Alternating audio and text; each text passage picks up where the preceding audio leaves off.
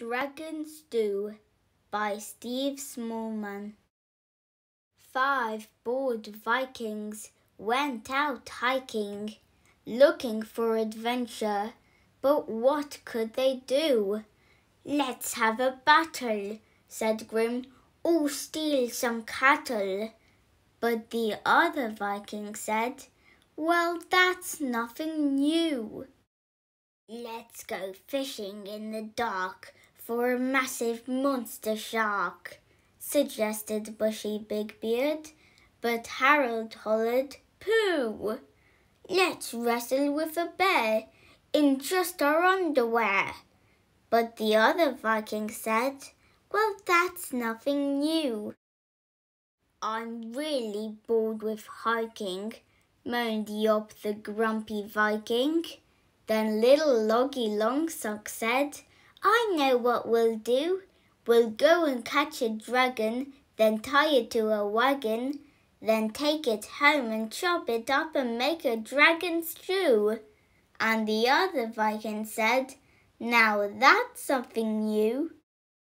So they picked up the wagon that they needed for the dragon, a stack of sardine sandwiches, in case they missed their tea, a fishing net, a ball of string, a pointy dragon poking thing, and stuffed them in a longboat and rowed it out to sea.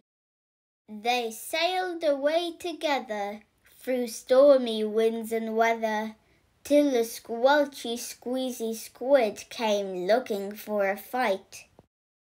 But one whiff of Harold's sock and the squid collapsed in shock, and in no time all its tentacles were tied up good and tight. They journeyed on till all the sandwiches were gone. But where was Dragon Island? They didn't have a clue.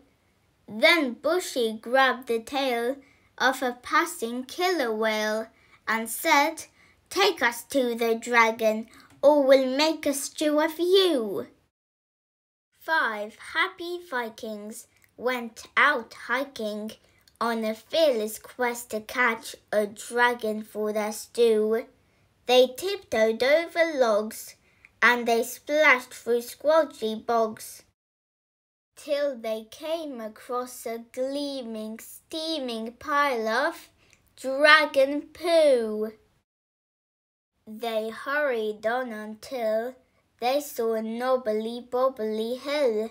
"Let's climb it," Loggy Longsock said. "We'll get a better view." "Are we there yet?" grumbled Yop as they struggled to the top. Then they all shouted together, "Oh, dragon, where are you?" And the dragon said, "Here I am. How do you do?" "Visitors, how sweet! Now would you like something to eat?" "Yes," cried the Vikings, "fresh dragon stew." Then they started to attack him, and to poke him, and to whack him. And the dragon said, "Oh really? What a nasty thing to do." The dragon twitched his snout, and a jet of flame shot out.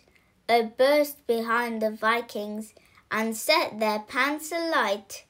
Harold hollered, "Hide!" and Grim said, "My backside!" And they lugged it to their longboat with their bottoms burning bright.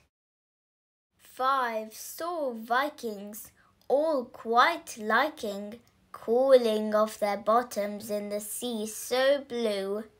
Harold said, "We're lucky, dragon probably tastes yucky." Then Bushy roared, "I'm really bored, so now what can we do?"